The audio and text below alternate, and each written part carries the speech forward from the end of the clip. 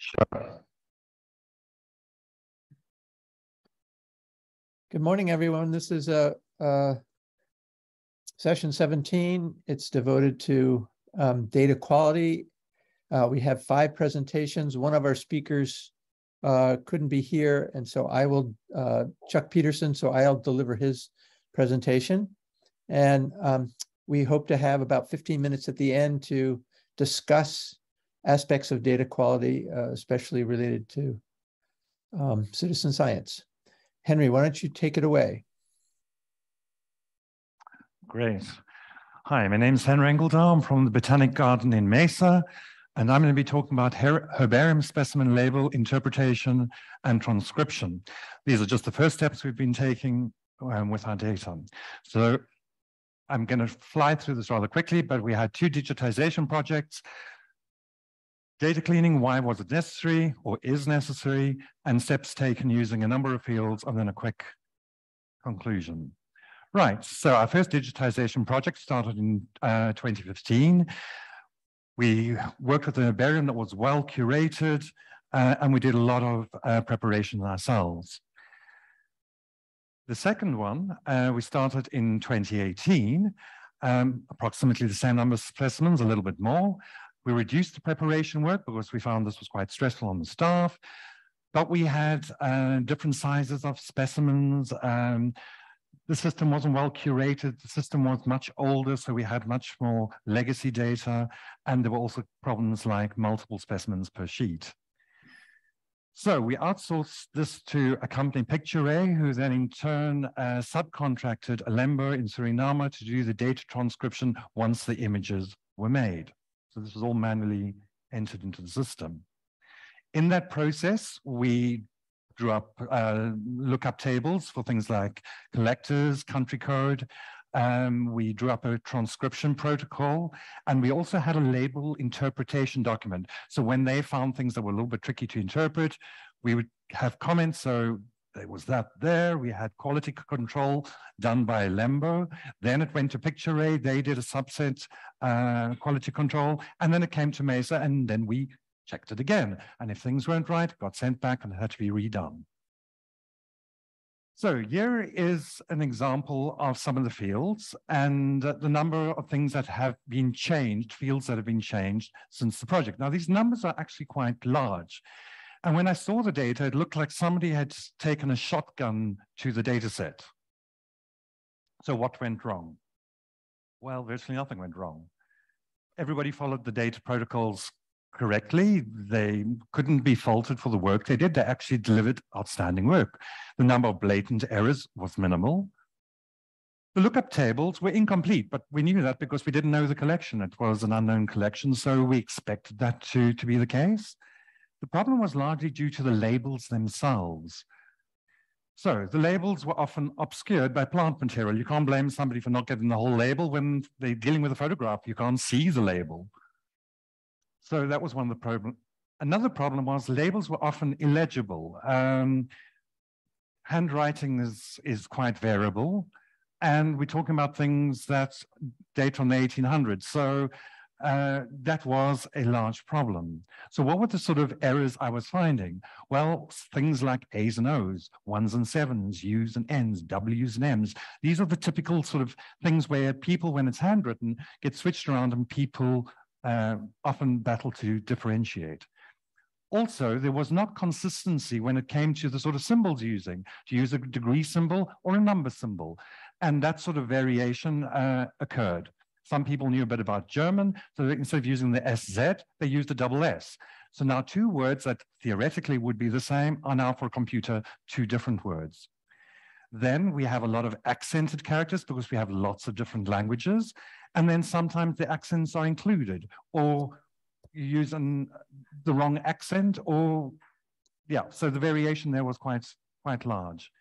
And then there was a small number of things where there were invisible characters. So sometimes there was a tab in the export that we got from them, or invisible spaces, or line feeds, and that just messes things up. classics. People tend to sometimes swap things around, so letters or numbers get switched around. This was quite a small number of things, but it occurs. Data was entered into the wrong field. We had fields. These were people who didn't always know the thing, so they make a guess as to which field it lands in, and it lands in the wrong field. So things like taxa, collectors, and places sometimes got mixed up. Inconsistent data due to label transcription from an alphabet that's not your own. So where we are, for those of us who are just used to the Roman alphabet, the Cyrillic alphabet can be challenging, and you could make wrong guesses. This is not necessarily a problem that they had entering. Sometimes the labels we dealt with are labels that were already transcribed and stuck on the specimen, so it wasn't the original label that was on the herbarium specimen. When you're dealing with really long text strings, the order in which the information gets entered could also be variant, which means two records with identical information can actually be written in different orders, and that also created a problem. The use of different punctuation, you see something, people want to indicate that it's different, they use a comma, semicolon, colon, space, dash, underscore, and so it continues. So things that were potentially the same thing look different. And sometimes the person who was encoding it was not familiar with the language, which meant that if they were, they would make fewer errors. So data cleaning. Collections comprise of little mini collections. Collector goes out, it's a collecting event, collects lots of different plants at the same place, so the collecting information is the same. Or you have a collection, somebody gets lots of herbarium specimens from other people before they donate it to us, they got information from the same collectors, which means that you can actually work out a lot of the errors by knowing who did they get their collections from. But the person transcribing this only sees one specimen at a time. When you get the whole data set download, now you can compare things. You can group things that look similar.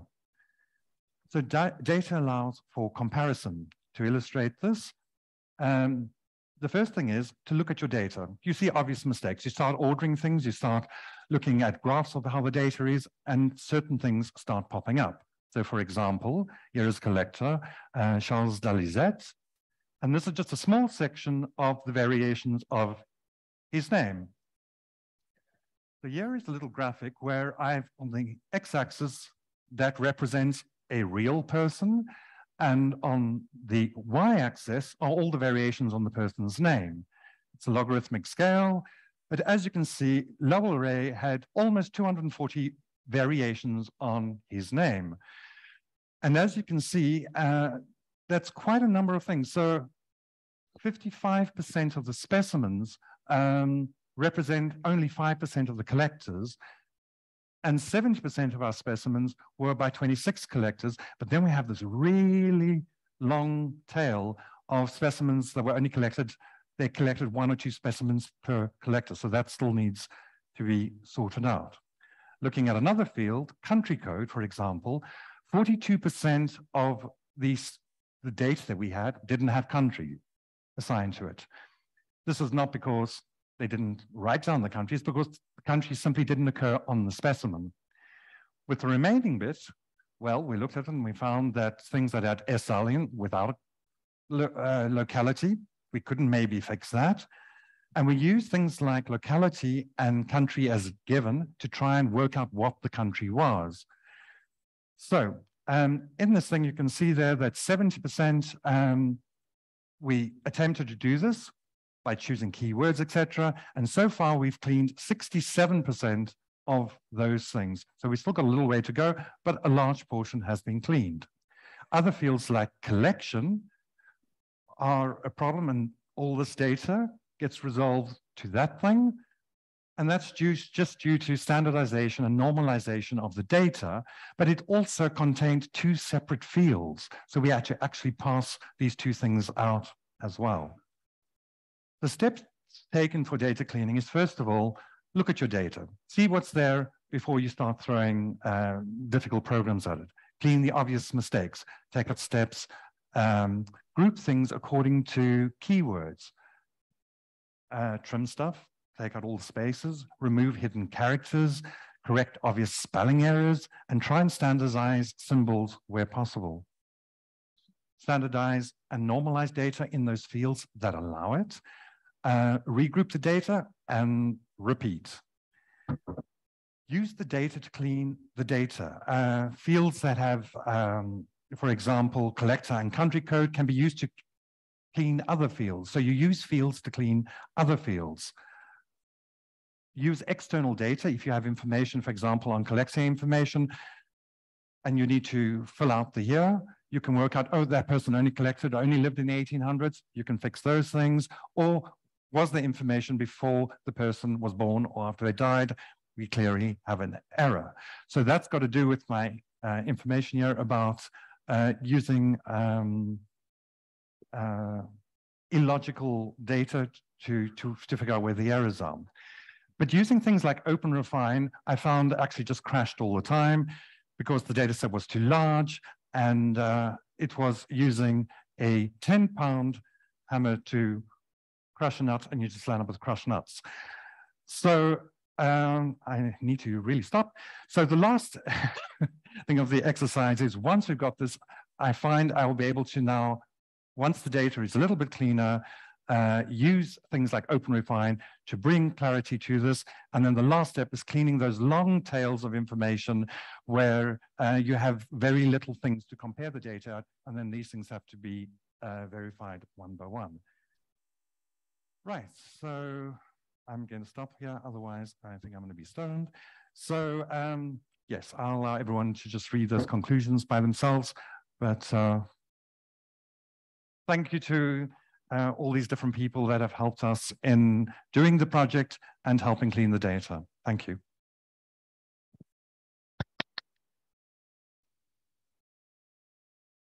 Thank you very much. We have time for questions. If someone wants to put something in the chat or speak up, that's great. I did see one question in the chat. Let's see if I can. Can you share your conclusion?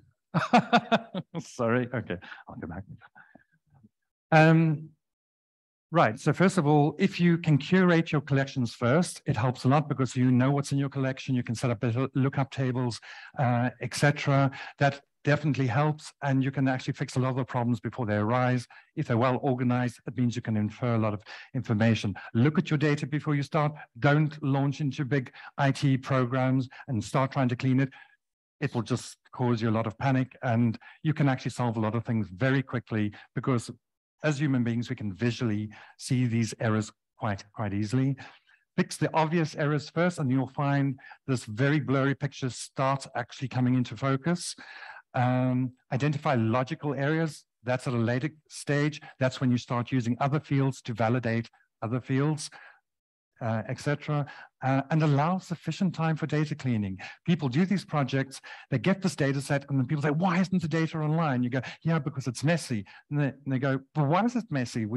It's all been entered. And you go, no, actually, you need to look at it in detail. People didn't make errors, but there are gaps that need to be filled before you start out online. I did launch a set once under protest, and within 24 hours, I got a report from somebody online saying, I found all these errors in your data. And I go, I know they exist. And they said, well, why didn't you clean them up? And I go, because it will take the next 10 years. So people need more understanding that actually it takes time to clean these things, and it is a long process and an iterative process. All right, thank you very much. That helps give an overview of your advice. And obviously that will be useful in the long term for many people because there's still lots of cleaning efforts going on. And that leads us to our next speaker, Alex Zika. Is that pronounced correctly? I'm not sure. Anyway, Ziska. There we go. Yes. Thank you. And he's going to talk some more about filtering. And in particular, the title of his talk is Automated Filtering May Remove a Large Fraction of Records, but may have little impact on downstream analyses. Take it away, Alex. Okay, thanks.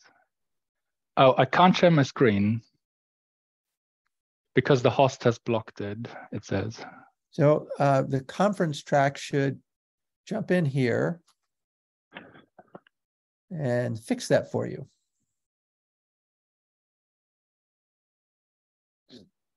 Yes, now it's working.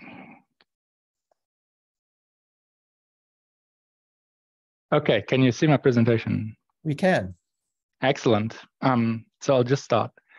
Well, thank you again for the introduction. It's great to be part of the conference, although if it's only virtually. It's also really great to follow up on Henry. Yeah, but step by step. So I'm telling no news if I'm saying that the availability of all kinds of biodiversity data have increased massively in the last decades.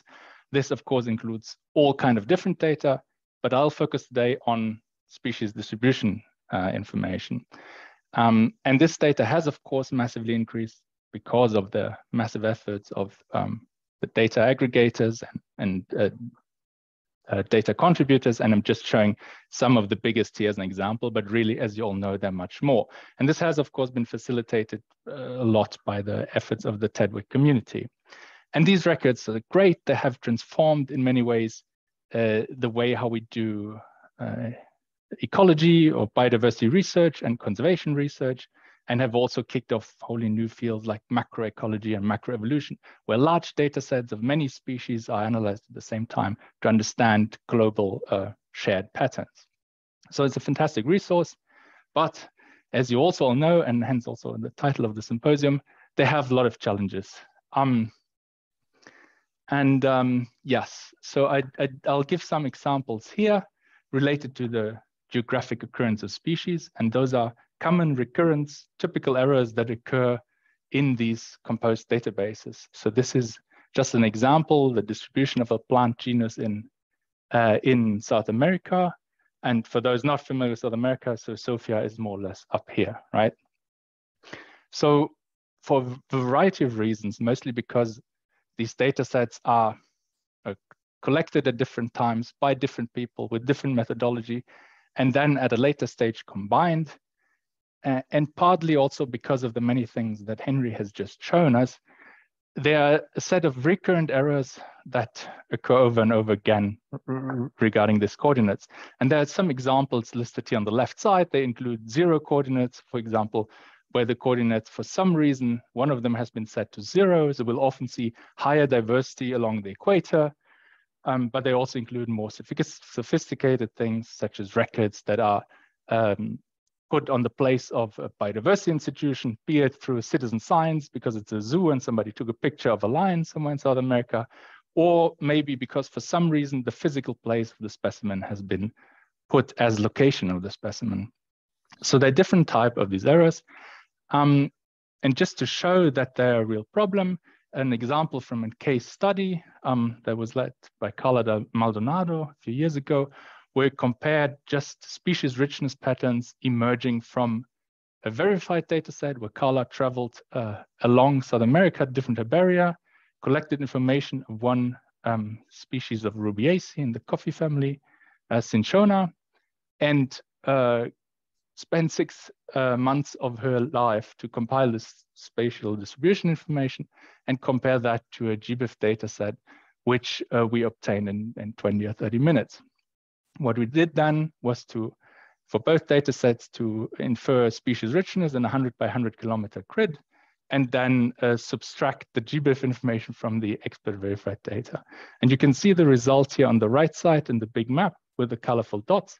Each dot is a raster cell, and the color show the difference among the two data sets. And you can see, or one thing you can see is that there are many little red dots where the GBIF data set massively overestimated the number of species. So as maximum, it had 25 more species in one cell, and this was a total of about 120 species, right? And as we looked into that more, turned out all these little dots that are circled here are country centroids, right?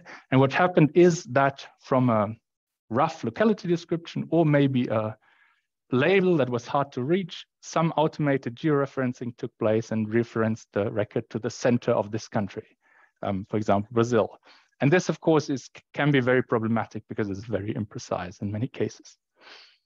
So from this experience, we developed the software packages called Coordinate Cleaner, and this is some shameless advertisement now, but it's basically an R package which in a very simple way gives people the opportunity for any data set with geographic occurrences to identify records that are potentially problematic with regard on these relatively simple errors that I've just shown some examples of.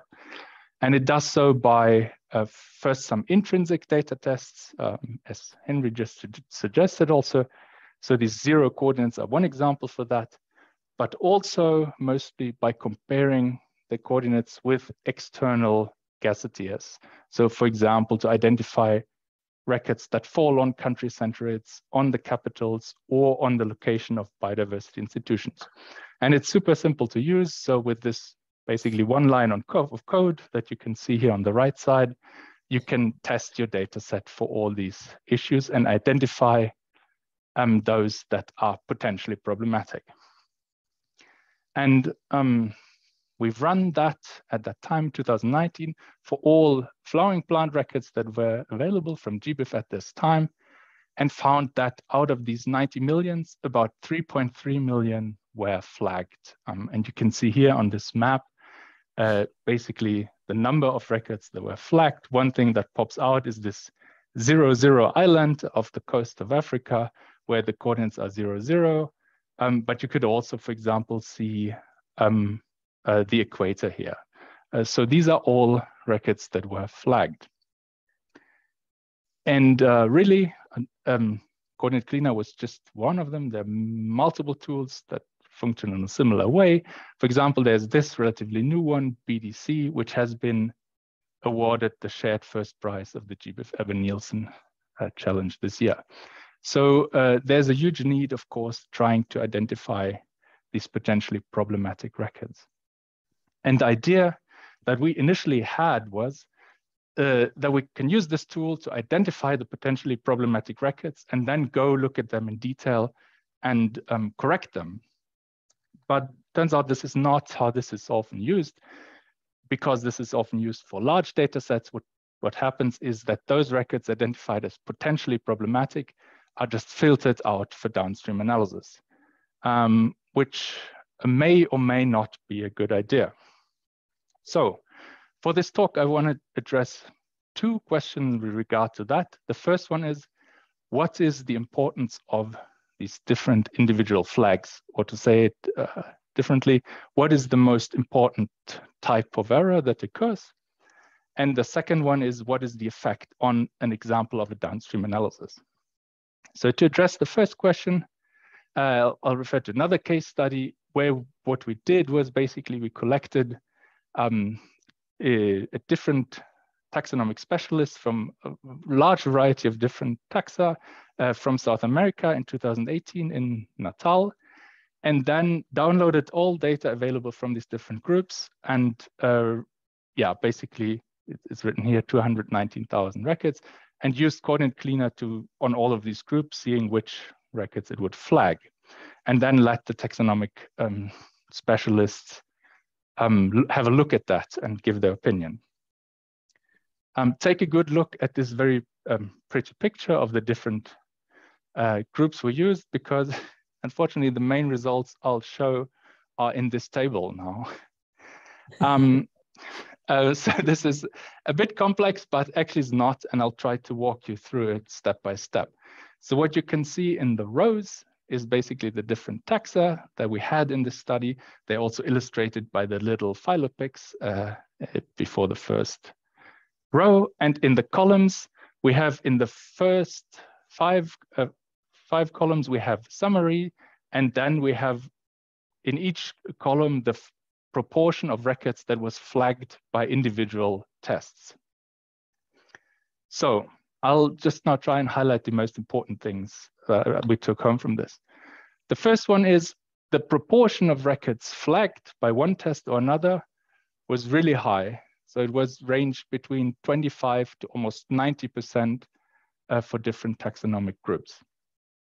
And this is also congruent with other studies from other people all over the world, where usually about 10 to 20% of records are retained after thorough cleaning. However, from these flags we showed here, a much lower proportion did we actually consider as truly erroneous or problematic, whereas the rest was more unfit for most downstream analysis. So if we look a bit more detail in what we consider true errors, this were basically those records that were located at biodiversity institutions, those that had 0 coordinates, and this was, not sure if you can see my cursor, but it's the third column in the box here, was very low. And then those coordinates, and this is the literal oak in the sea, those that were flagged as sea or land, where they should probably not be. And there are directly two things that strike out here and that I want to mention as a major take-home message, and this is that the cleaning needs to be adapted to the taxonomic group, because this upper group here with the 44% of records flagged is actually a group of hermit crabs. So it's not surprising that a lot of them are on the border between sea and land, right? So this is not necessarily an error. Then there are a couple of more records that are potentially could be considered unfit. For example, those that are political centroids, which may or may not be enough precision depending on what your analysis is. For a continental scale analysis, those may be fine. But for example, for a raster scale analysis, they may not be. Good. So the different flags, different results for different taxa need to be adapted. What's the effect or the implication for downstream analysis? The example I want to here quickly use for downstream analysis is the IUCN red lists, which is a major policy tool to identify species as threatened with extinction based on a set of standardized criteria. Our species are classified in categories from critically endangered to least concern, basically. It's a fantastic tool, high impact, of course, but it has a problem. It is taxonomically very biased. It's mostly vertebrate species are assessed, mostly plants and invertebrates are not. So all this conservation effort is based on a small fraction of taxa, of biodiversity. So one approach people take is, okay, we can use big database of species occurrence to the rescue here, because one of the IUCN criteria, criterion B, uses range size to estimate the extinction risk. So what is basically done, two metrics are calculated: the extent of occurrence, which is a convex hull polygon around occurrences, and the area of occupancy, which is the sum of raster cells that species occur. So we did run these analyses calculating these automatic indices for those groups that also had IUCN assessments and compared them. What we found was that we found a massive change in these indices in the cleaned versus the raw data, which is what you would expect. If you take points away, the convex hull gets smaller, the AO gets smaller. But this did not translate in any difference in the match of the actual estimate of extinction risk categories. So they were the same, more or less, on the left side. This is the raw data, and on the filtered data. So no impact here of these errors, which takes me straight to the summary. What can we take out of this? So I think automated flagging can really be a useful tool to help identify problematic records, but it needs to be adapted for the taxa of interest, basically. And IUCN automated red listing seems to be relatively robust to these problems. So the main thing I take from this is be optimistic, right? So the GBIF mediated data or large data sets are actually much better than they often get credit for, I think, despite the obvious errors. And with that, I want to thank you for your attention, all the people, institutions that put effort in making this data available, and all the people that were involved in these studies that I just showed. Thank you. Thank you, Alex. That was very interesting and a nice summary of some problems that we all face. And I'm sure that I would use your R package to try to clean data and use it to teach people about what you can do, what options you have, since R is such a standard tool now. Yes.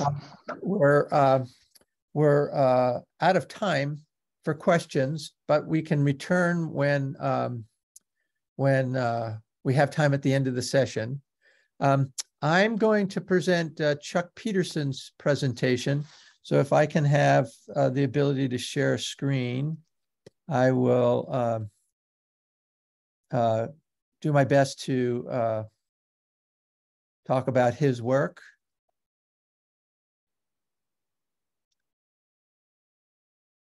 Okay, let's see if I can do that. Yeah. There we go. And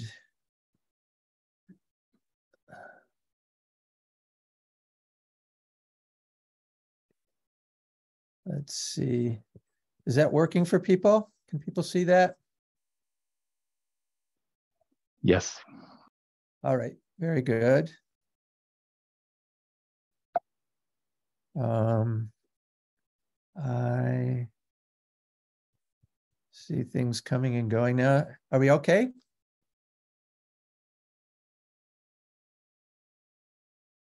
can't see you yet, so you need to share your screen. I didn't hear for sure that people can see the screen. No, we don't see it now. Earlier we saw it. Okay, let me see what's going on. I'm going to try to share screen again.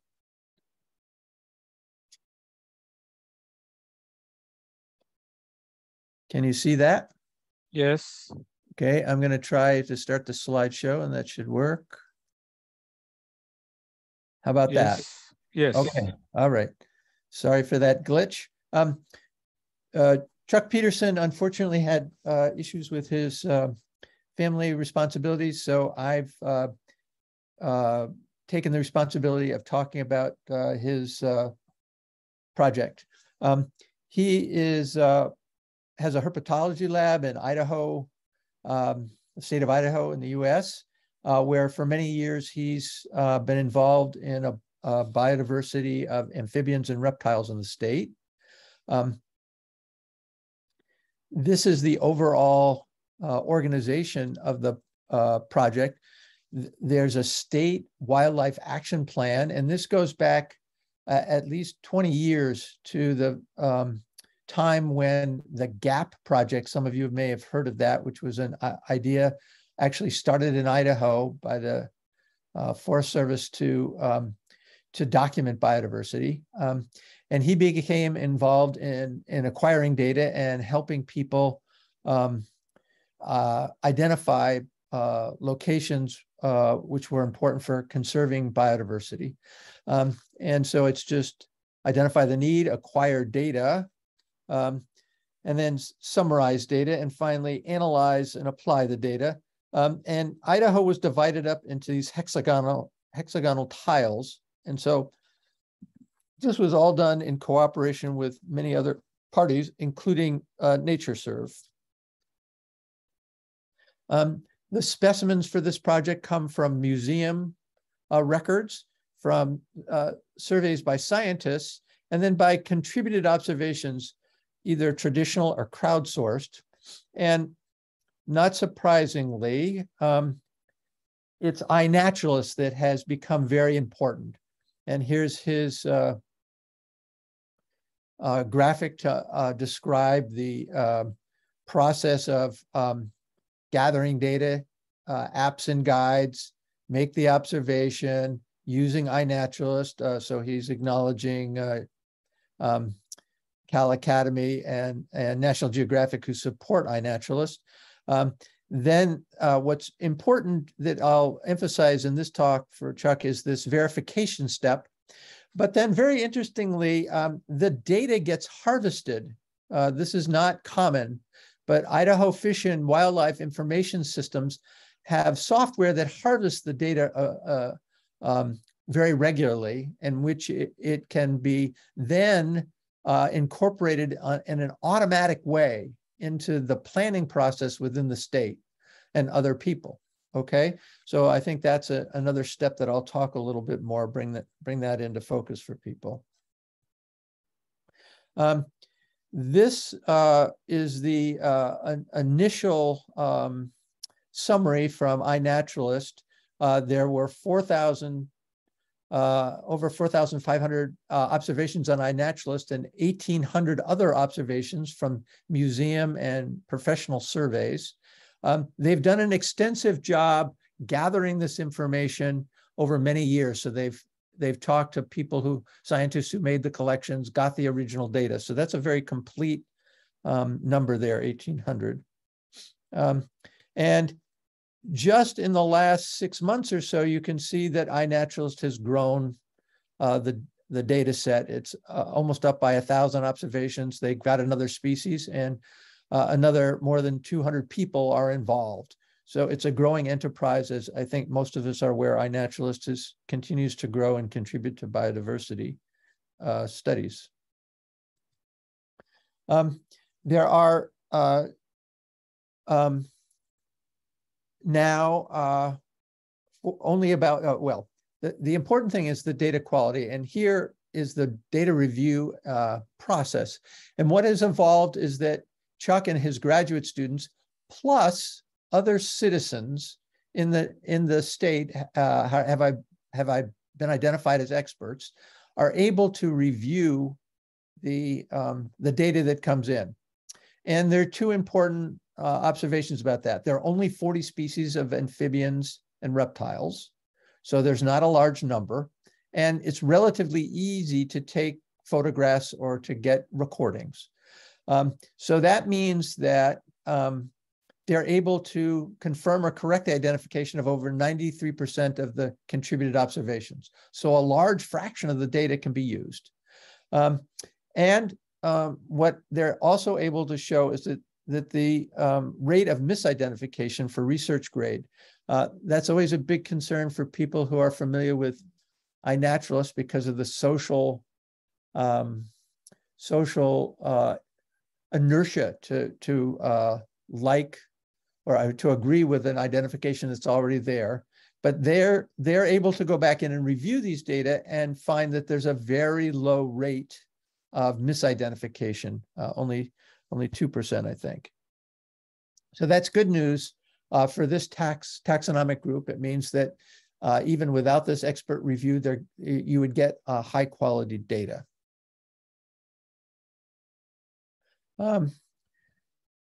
Furthermore,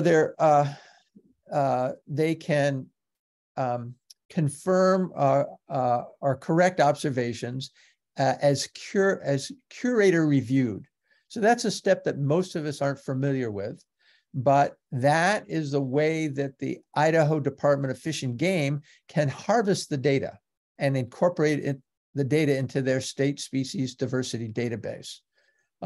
And for those unfamiliar with how the system works in the US, the NatureServe, which was part of the Nature Conservancy but broke off maybe 15 years ago, and handles most of the data, rare and endangered species data in the US, and has a larger global presence, of course, too. But each state has a natural heritage database, and that's what we're talking about here. This data goes into that database.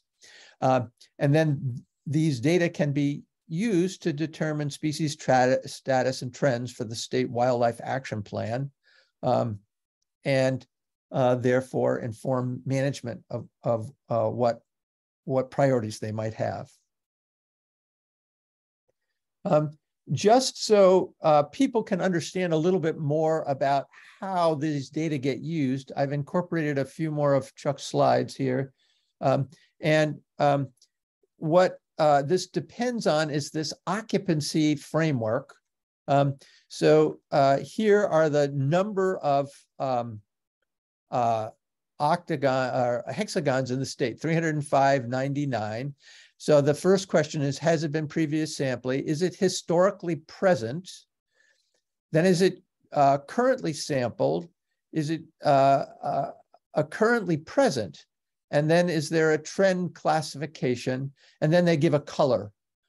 So present, declined, unknown, increase, unoccupied, unknown, increase, unoccupied, and unknown. So they have a very well worked out logic to imply the status of biodiversity that's based on this occupancy status that may be familiar to people, but I think it's worth reviewing.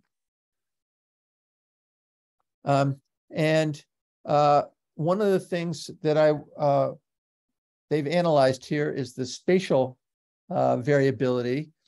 so that they can understand that. They've also tried to account for where people are sampling. That was a thesis done in Chuck's lab. And the interesting thing is that they could look at the number of observations, ecological influences, and social influences. We all know that biodiversity depends on social aspects. And one of the things that's significant down here is the number of people, and then the human habitat index, human population, also recruitment.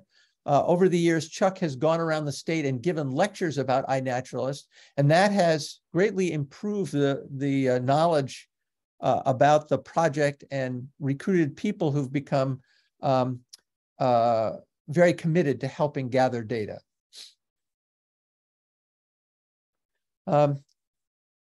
They can then go and rank species 2005, 2015, and now they're going for 2025. Here's an example from the northern leopard frog.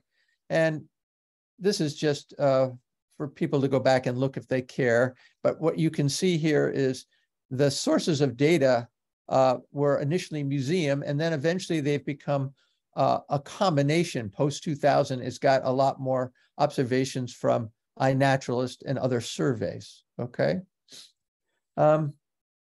And he ends by talking about the analysis of data, in particular, the challenges of using unstructured crowdsourced data, the lack of sampling design, uneven coverage across space and time, and the absence of negative data, which makes it hard to quantify observation effort. Of course, we're all familiar with the effort challenge.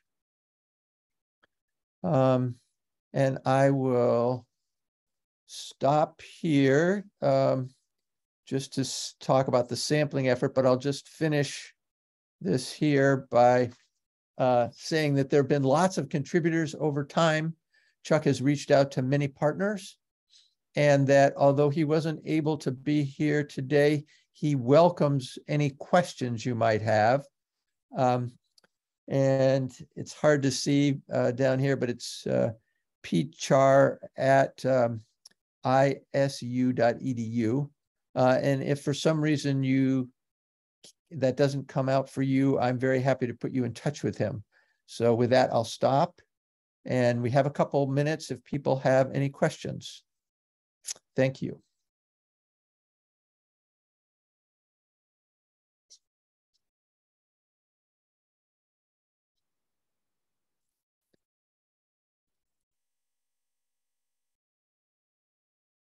No questions in the in-person audience, but we've got very little time before the next one.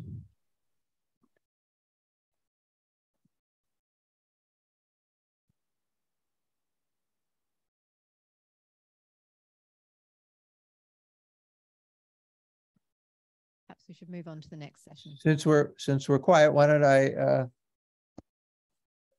just introduce Mike Dodd.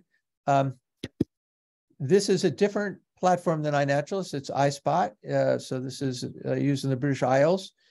Mike Dodd is going to tell us about their experiences curating data. The title of his talk is How Citizen Science Platform iSpot Ensures Data Accuracy During and After Collection. Michael, take it away. Okay, thank you. It's just going to come up. Can you see my screen? It looks good. Thank you. Okay. Okay. So thank you. So today I'm going to talk about that, as you said. So iSpot is similar to iNat, similar timescale. It's UK and global. The idea was to lower barriers to identification and build identification skills, but it was also set up so it collects biological records. I'll zoom through that. So on iSpot, anyone can enter an observation, but the main part about it is it has a reputation system, so that one person can enter identification, and then other people can, and the identification that becomes likely is dependent on the reputation of the person who entered it, plus the reputation of the people who agree with that particular name. So it is this reputation system that gives the identification, and users gain reputation by entering observations, by entering identifications which others agree with. And if those other people, if they have existing reputation, then the one who's gaining it gains that. And so that makes the observation become likely, and it increases the reputation of the person who has made the identification as well. So the accuracy of the system has been checked. So this was done some years ago. A previous curator to myself sent in about 48,000 records from iSpot into the UK National Verification System, which is called iRecord. And on there, we can see that of the 48,000 records so far, 20,500 records have been accepted as verified records. A small number have been queried, and some have been rejected. And I get notifications of all these coming through. So various things are interesting about this. One is it's clear it takes a very long time for records to become verified through the standard system. I mean, these were sent in, as I say, 6 or 7 years ago, and so far, well, less than half have come back and been verified. And of those rejected records, it's often the expert thinks it perhaps should be classified at a higher level, so not species at genus level or family level or whatever. And in a few cases, the expert themselves is wrong. So if we're looking at about the observer expertise, so you can see on the right-hand side, so you can look at any person on iSpot and you can see their reputation. So it's divided into different groups or organisms.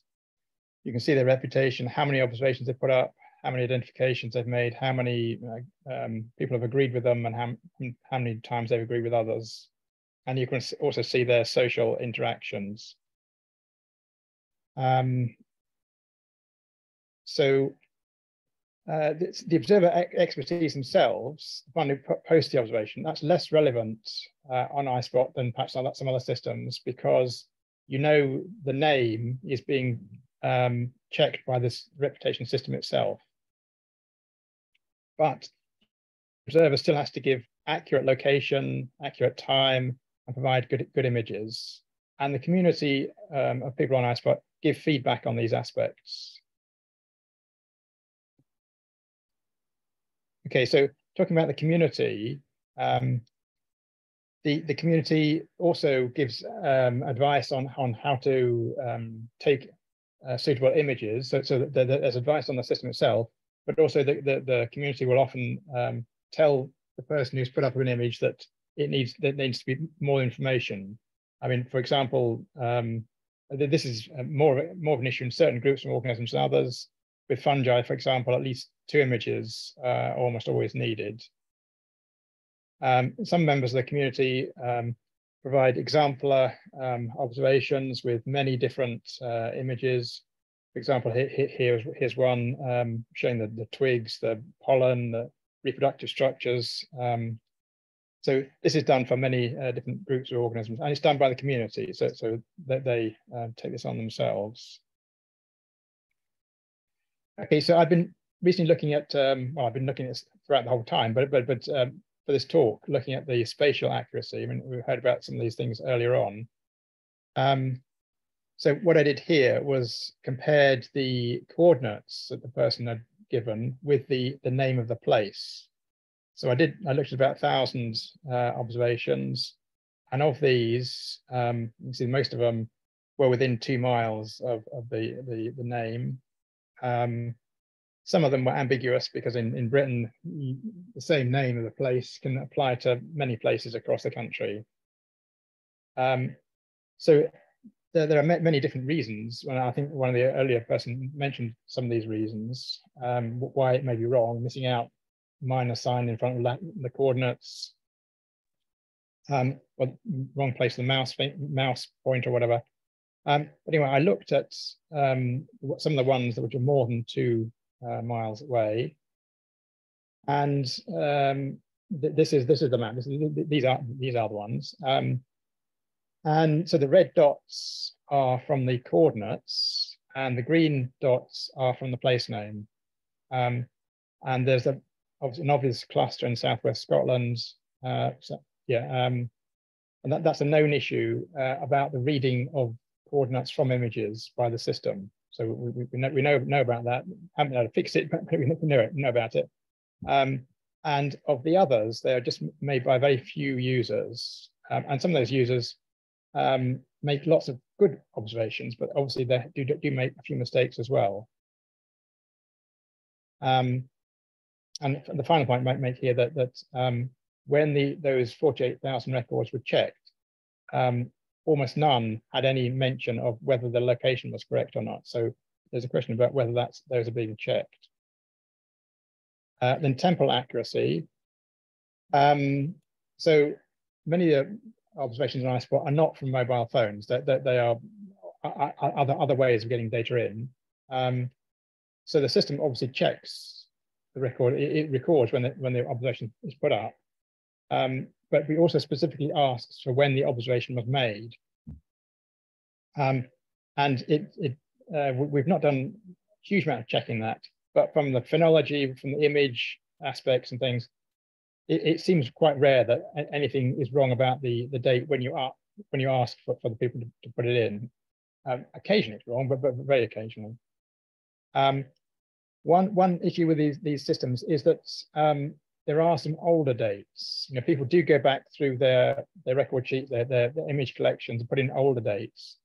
And some of these older dates, systems have problems with. And I shared this particular image here because I did a filter for those observations before 1980, and some of those are correct, and some of them are not correct. And this is simply the system itself, the filter has not worked correctly. So the dates of the observations are right, but the software has made a mistake. Okay, so I'm a curator, so I'm checking it many times. So I looked at those 48,000 observations which were sent into iRecord all those years ago, and I compared a download of those, which I did recently, with the original data that was sent in. And it should be the same. You know, data set should be the same, and it wasn't. And to kind of long story short, that there were some very small errors, and they were due to changes in coordinate systems and the way that the systems handle dates. So sort of a side effect of this is that some observations appear one day differently on the two systems. So I'm just saying it's very important to check the data every time you move it between systems, because you think it's all the same, but actually it may not be. And particularly with these citizen science systems, that the data takes on a life of its own. People go back and check old record and make changes, whereas when it's on when it's on iRecord, it's sort of fixed. So the data sets diverge over time. And these are examples of the community getting involved. They get involved in making identifications and agreements, but they also run projects for taxonomic groups or different areas, and they go back and check many of the observations, all of the observations, if possible, from those different groups to make sure the data is good. So there's the community doing this, and the curator obviously gets involved in this as well. So in summary, there are several approaches to assuring data accuracy. The reputation system, a very active user community, and curation by an experienced ecologist. These are some of the other citizen science projects we also have at the Open University. I point to the middle one, the TreeZilla, which has 1 million trees or so on it. And it has obviously a number of the similar issues to iSpot about data. And here's my contact details. Thank you. I rushed through that very quickly. I'm not sure if the time is right or not, but anyway, there we are. You've done a good job. That gives time for questions. Often there's exciting work being done in the British Isles with biodiversity. And maybe someone has a question.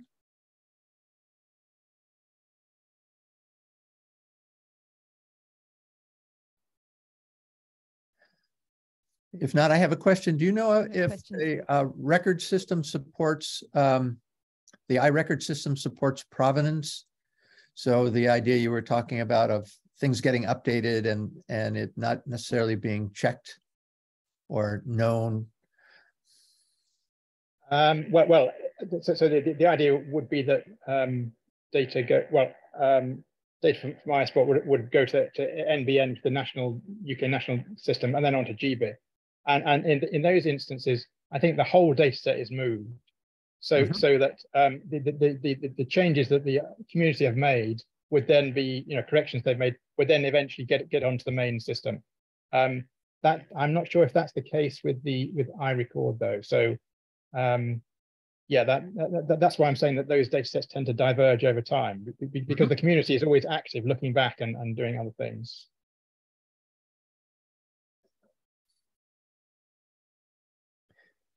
Could you say a little bit more about iRecord and how that's supported and what that actually entails? That is the sort of the UK national system where the experts verify data, so that often that is people sending in sheets of data, Excel spreadsheets or whatever. So that it covers all taxonomic groups, and so those experts are incredibly overworked. I mean, they are the top experts, and they are verifying the data. They're saying this is real, proper. They're supposed to check every aspect of it, but that's an enormous task, checking basically all biodiversity data. Right. Yeah, that makes sense. All right. Well, thank you for that overview of iSpot and some of the other projects. Learning about some of the other projects is exciting for me that are going on at the Open University. Let's get ready for our last presentation. That's going to be from Jessica Allen. And let me just introduce her. Jessica is going to talk about a group that can be taxonomically difficult, but we know that is ecologically very relevant, and that's lichens. Lichens have been shown to be good indicators of ecological health. And they're easy to observe. They don't move. So the degree to which we can identify them correctly will help us in our action and planning. The title of her talk is Assessing Identification Accuracy of Research Grade iNaturalist Observations in Lichens and Other Taxonomically Difficult Organisms. Jessica, please start your presentation.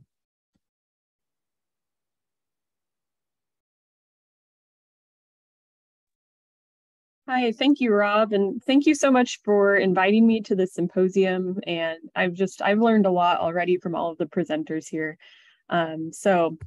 I definitely am looking forward to questions and feedback as well on my project here. So I worked on this project with Troy McMullen, a scientist at the Canadian Museum of Nature. And we're both lichenologists, and I think quickly you'll see why we were motivated to take on this project. And can everybody see my slides, Rob? Yes, it's working just fine. Thank you. Fantastic, thank you. Okay, so as we've been discussing in this symposium so far, it's really important for many reasons for us to have a as good of an understanding as possible of where species exist on this planet. So species distribution data is super important. And we have this fantastic platform, iNaturalist, to help with community science efforts to gather those data, right? So at the time that I took this screenshot a couple of weeks ago, there were 116 million observations on iNaturalist. That's incredible. As you all know, there are these great projects as well. There's one ongoing with this particular conference. And there are some of these really high profile discoveries that we've seen come out of the iNaturalist program, like this observation of this particular snail for the first time in over 100 years in Vietnam. Now, some iNaturalist observations are aggregated by GBIF. So these research grade observations that have two additional people confirm the identification end up being automatically aggregated by GBIF. And again, as of a few weeks ago, we were looking at about 50 million observations in GBIF from iNaturalist. And you can see the taxonomic distribution of those data on the right. And actually fungi are the small pink sliver there in that pie chart. So let's take a look at an example of a species. This is the common greenshield lichen, Flavoparmelia caparata, very abundant, widely distributed. And if we wanted to look at how many observations came from iNaturalist and were integrated into GBIF and compare that to the number of herbarium specimens, if you click that number of occurrences and then advanced and then come down to basis of record, we see 33,000 human observations versus 13,000 herbarium specimens. So actually most of the occurrence data for this species comes from iNaturalist. So there's some pros and cons here, right? So, I mean, it's fantastic to have that many more observations of this species compared to, you know, the person power it takes to generate those 13,000 herbarium records.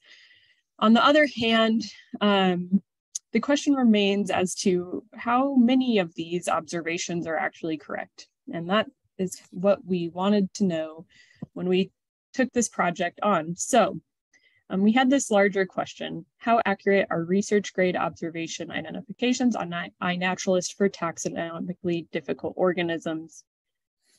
And we defined taxonomically difficult organisms sort of in two categories that actually are very much overlapping often. So those would be organisms that are undergoing frequent and large-scale taxonomic revisions, and also groups of organisms that require some sort of specialized knowledge or specialized techniques for identification.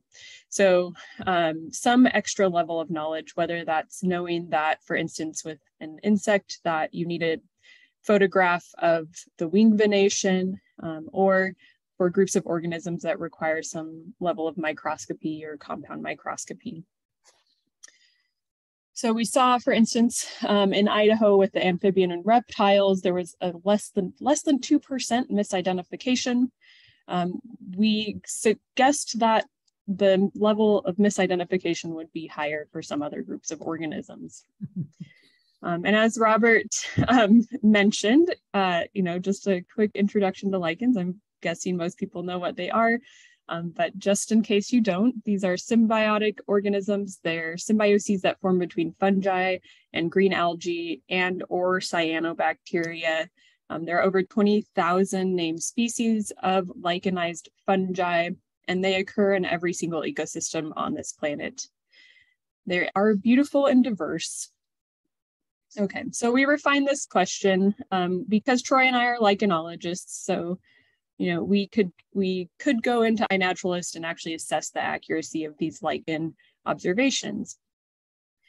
And we divided the observations into 4 groups, or species into 4 groups. So we took a group of species that should be identifiable based just on cell phone photographs, good cell phone photographs. So that's kind of our macroscopic group.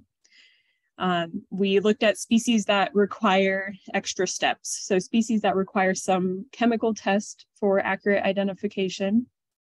We had a group of species that require some level of compound microscopy for identification. And then we also looked at all species of lichens that are federally protected in Canada and the United States. So those are our rare and threatened species. Okay, so we took species that fell into each of these categories. And then we looked at up to 50 research grade observations for each species in each of the categories. In some cases, we had fewer than 50 research grade observations to work with, but that's noted throughout the results. And we ended up looking at 32 species. Now, when we looked at those observations and their identification, we would group each observation into one of three categories. First, is the identification accurate? Second, is it actually not possible to determine the accuracy of that observation given the data? And then third, are those observations, is the identification actually inaccurate? Okay, so diving right into the results here. So I'll start with species that fell into that first category, species that with good cell phone pictures, we should be able to identify them accurately. So here are the 5 species that we looked at, and the colors on these bars indicate which of those categories they fell into. So the darker blue, the bottommost quadrant there, those were observations whose identification were accurate. And just as a reminder, these are only research grade observations. The gray indicates observations that cannot be confidently confirmed. And then the light blue are observations that were incorrectly identified. So we have accurate identifications ranging from 20 to 85%. The species in the middle there, Parmelia squarosa, requires a good photograph of the underside of the lichen of the particular structure called rhizines. So most observations didn't actually have a photograph of that characteristic. And then, of course, there's some inaccuracy there. So let's take a closer look at Flavoparmelia caparata, which I was talking about in our introduction. Right, so 70% of those observations are accurately identified. So if we come back to this page on GBIF and say, okay, 33,000 or so of these records are from human observations from iNaturalist, and somewhere between 14 to 30% of those are correct. We're looking at about 4,700 to 10,000 of those observations being incorrectly identified, which is a lot. Okay, on to these other categories. So here are the species we looked at that require some compound microscopy for identification. Usually this has to do with spore characteristics. And in this case, we see that the vast majority of these observations don't include appropriate characteristics either in the comments or in the photographs for identification. There are a handful that did include the correct information, but for the most part, we were not able to accurately identify those. And then the same story for when we're looking at species that require some sort of chemical test, right? So the vast majority, again, aren't verifiable, essentially. And again, just as a reminder, these are all research grade observations. Okay, so how about the rare species, threatened species? You'll see here that the identification accuracy is actually quite high for many of them. And we hypothesized there are a few reasons for this. It could be that the people who are going out and looking for these species know what they're looking for. They have that target in mind. They're already have like a fairly strong background in lichenology. So there's some there are some observers out there who have more lichen skills. Also, it could be that the people who are going to identify these species on the iNaturalist platform have a keen eye out for rare and threatened species and are being very careful about the identification. There are also a lot of resources out there, documents that include a great deal of information about all these species. So it's easy to find information about all of these rare and threatened species as well. So I thought this was actually kind of encouraging when we're thinking about the conservation implications. So Troy and I published these data in a paper this past year. It is available online. And as part of that, we include some suggestions at various levels to increase the accuracy of these observations. We have suggestions for making better posts, including things like recording what species are growing on, microscopic images, information on chemical tests, avoiding immature individuals. We have a suite of suggestions for either identifying species, whether it's a person's own post or commenting on posts from other people. The machine learning generated identifications on iNaturalist are not very accurate for lichens. We would certainly recommend not relying very heavily on that. We would recommend that observations be identified to genus only if people can't choose a species. So if you don't have that chemical or microscopic data, just leave it at genus. Other suggestions like commenting on observations rather than just changing this, putting in a new species name if we're not sure, things like this. And then finally, thinking about using those data and how we can, as kind of a research community, improve the quality of these data. This set of recommendations is probably most relevant to this audience. At this point, I personally would not use observation data from GBIF for lichens based on the level of accuracy of those data. Clearly, I think some data curation would be really helpful, and maybe even consider limiting aggregation of data into GBIF for organisms or species groups that we know that the data are not great. And then, I would say I think this is a great area for discussion. I really enjoyed the presentation on iSpot. It sounds like maybe we have some lessons to learn from that platform for increasing our accuracy here on iNaturalist as well. Okay, so thank you again for the invitation to speak in this symposium. I'd like to acknowledge both Paul Sokoloff and Niels van Miltenburg, who helped us gather these data. And I'm happy to take questions if I have some time.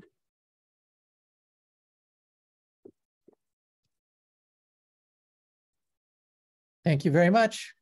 There's time for questions, and we can lead into a period of discussion.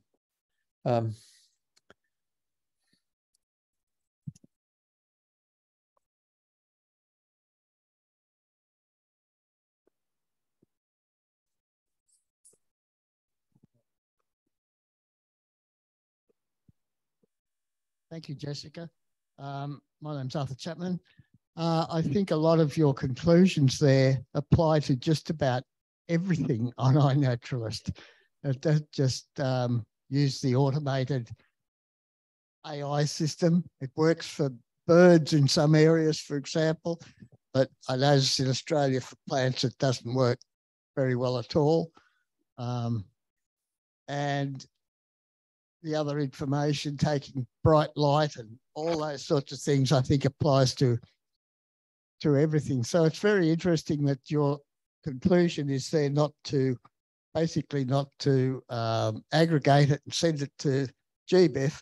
And I would fully support your suggesting that you only identify to genus unless you're 100% or at least 95% accurate.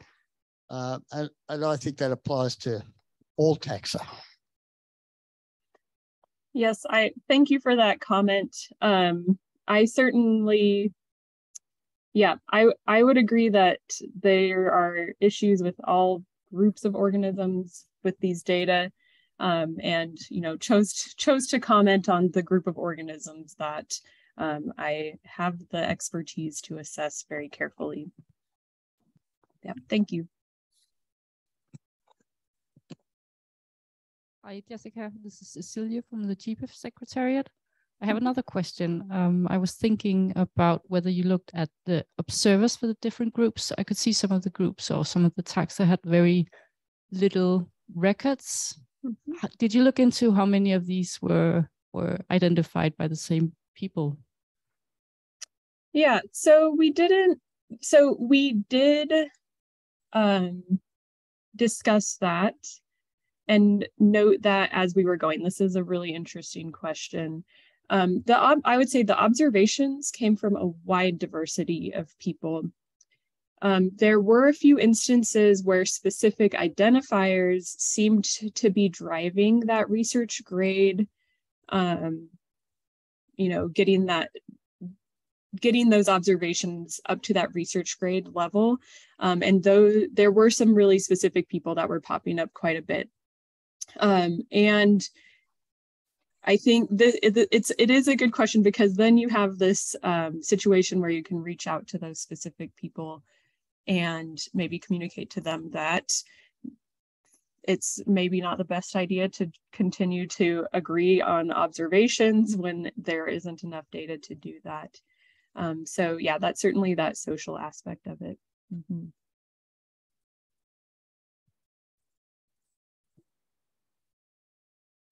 Hi, thanks for a great talk. Vince Smith, NHM London. One of the problems I regularly find on iNaturalist is people are sort of over-specifying to a sort of over degree of granularity, if you like, their identification. So I get asked to identify pictures of parasitic lice, for example, and they're often asserting an identification that really is completely unknowable from the image. It's just not possible. But there's no easy way, there's no sort of simple vocabulary with which I can state that. The only thing I can do is put them up to the highest level of classification that I feel confident to do. I would imagine in the iNaturalist fora, there's probably lots of discussion on this issue, but are you aware of any plans to change or tag or make that process simpler? Because sometimes I don't feel comfortable just putting it up to a higher rank. It would be much easier to say, I think that is unknowable based on the evidence that you've provided. So is there a plan, or is there any evidence that you know of in iNaturalist to solve that problem? Oh, that is a great question and a great suggestion. And especially I can imagine a scenario where you as an expert go on and put a higher level identification, and then somebody comes back and puts a species name on it, and then your work is gone in that front. So I don't know of any, I don't know that. I think this is a great question for folks who work at iNaturalist. And I wonder if there's a way to kind of integrate a process like that into that curator reviewed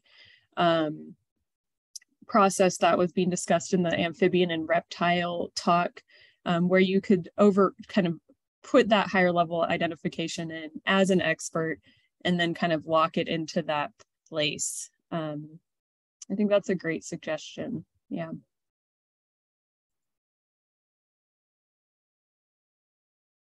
Yeah, hi, this is Steve Baskoff, and some of you were in the late stage task group session the other day, and I talked about the work of the Views Controlled Vocabulary Task Group, which is just completing its work. And so in a nutshell, we're trying to describe what parts of organisms are present in different organismal groups. And then for those organism parts, what are the possible ways that you could view them? And one of my motivations for being involved in that is to help create a way to guide people to what sorts of things they should be taking photos of. So for example, like if I were taking pictures of lichens, I wouldn't know like what parts do they have, a top side, a bottom side, like I don't know that. So and one of the problems that we had in the task group is that like we developed the controlled vocabularies for plants and for fish and for insects, but like we didn't have any lichen people participating in the group. So I think it would be great if some of the, if people who are experts in some of these groups would work with us, because this is going to be extensible in the future, to say like, well, what are the controlled vocabulary terms that we should have for these other groups like lichens? And then the next step after that would be to, like, we have the vocabularies available as like JSON, and then another sort of add-on on top of that would be to tell people for different organismal groups what are the features that tend to be taxonomically or important for taxonomic identification. So in the end, this could be incorporated in tools that would, you know, I don't know whether iNaturalist would buy into it, but to say like, okay, hey, you're taking a picture of lichens, let's guide you. You really need to take a picture of the bottom side of it or whatever. So anyway, I would just encourage people to talk to me about this, because there are many organismal groups we don't have represented in the vocabulary just because we didn't have anybody participating in the development process. But it's extensible, and we'd like to add on these other groups. So.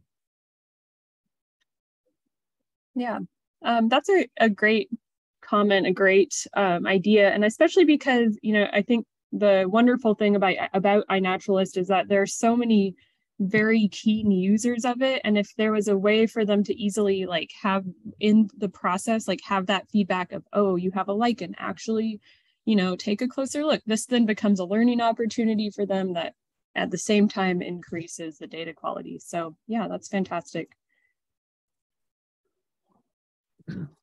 One thing I could add here is that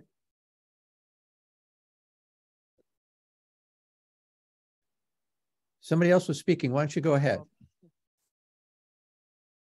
It's Arthur Chapman here again. Just to follow up from what Steve was saying and the question up the back, there are some ways within iNaturalist that we can improve this. For example, the fish people,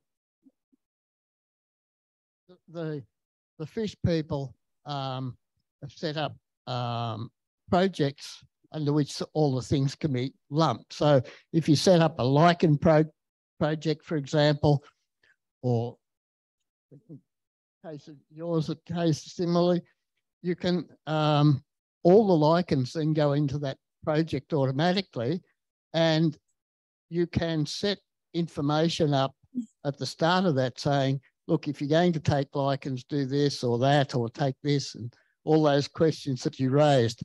The other thing is, I wouldn't hesitate in raising it up a level, but just put a comment in there and say, look, I'm an expert studying this, and I suggest that the best we can do is at the family level or genus level or whatever. And people tend to follow that. You'll get the odd one that just wants a number, to identification number. You know, put an elephant in there and you'll get 30 ticks in half an hour.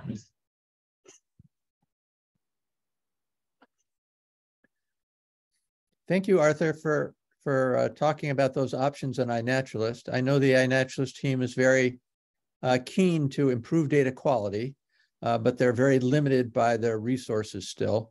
To that end, it may be that although they still haven't gotten any funding from US agencies, science agencies, it may be a team of scientists could propose something that would, in collaboration with iNaturalist, that would provide the kind of feedback that we've been talking about. One of the things eBird users may know is that when you enter certain species, the software comes back and says, are you sure that number is too large, or that's a very rare bird for that? Could you provide more information? And that kind of feedback is certainly possible and would be extremely valuable. So I'm very keen to follow up on some of the ideas that have been suggested here. And if the TDWG community could engage a wide range of taxonomists, one can imagine that that you could make this approach very broad. I would be keen for people to talk about a couple groups on which to focus to begin with, whether it would be lichens or plants or birds. One other comment that I think is interesting, and that is that there's a group in the United States that's working on fungi. That's a community science-based project called Fundus. And there's lots of other fungus groups, but Fundus is particularly interested in community science. And they have followed the leading effort by the Danish group to have a curated set of observations, much in line with what Arthur's talking about. So they know about the people who are providing images. They have curators who regularly talk to people, give feedback, and then they have some quality assurance about the images. And that's what iNaturalist needs to make a better automatic ID system. So the curation process can, over time, improve the automatic ID system. It's not a limitation of the software, it seems. It's much more a limitation of the training data set. The Danish group has a high degree of accuracy from images. So it's possible, perhaps, to improve based on a better training set.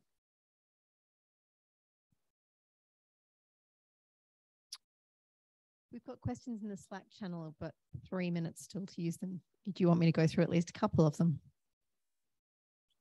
Yes. There's one for Henry at the beginning. How do you publish the translations, corrections that you make to help harmonize your data? I'd very much like to reuse your translation list to help better interpret data in other projects. Okay, so that's that's from Jorit, I think, or from Steve. Okay, so at the moment, sorry.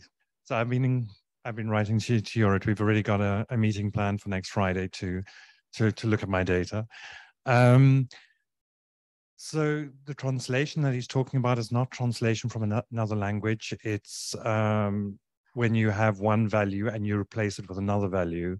So it's morphing from one form to another. He wants to know about that.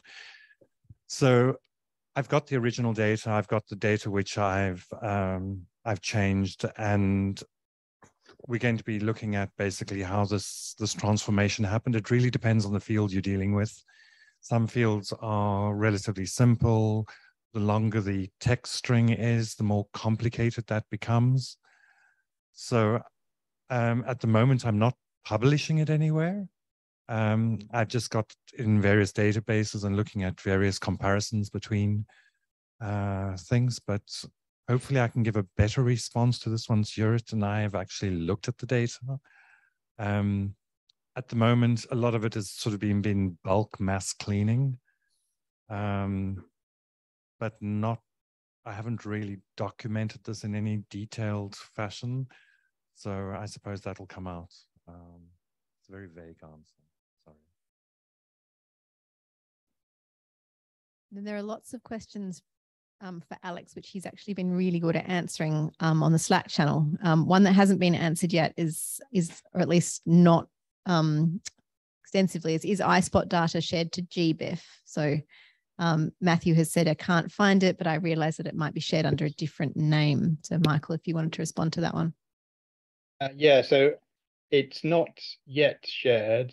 The route, we've got the route sort of planned in to go to the NBN, which is the UK system, and then from there to GBIF.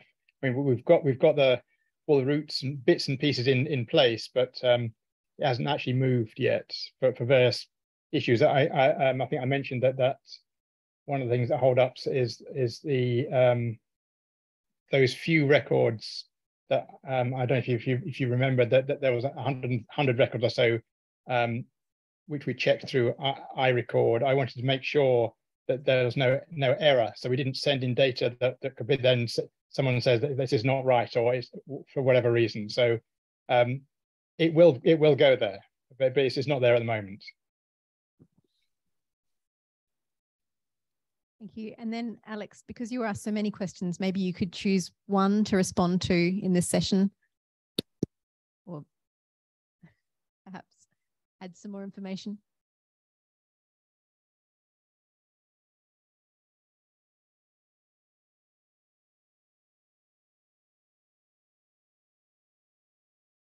No. I wasn't sure I should ask them all. We haven't got time to respond to them all. Maybe then if we just sum up, Rob, thank you for a wonderful session. Well, thank you everybody for participating and coming and asking questions.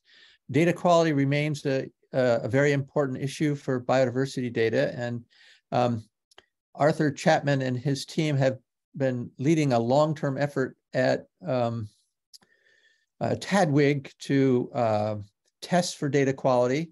And in our session today, we see there are many additional issues that need to be dealt with. And so I expect this research to continue and many voices to contribute. And hopefully people got some ideas today about how they can move forward in their own research agendas. So I look forward to hearing about wonderful solutions that we develop in the coming years. Thank you very much to everyone.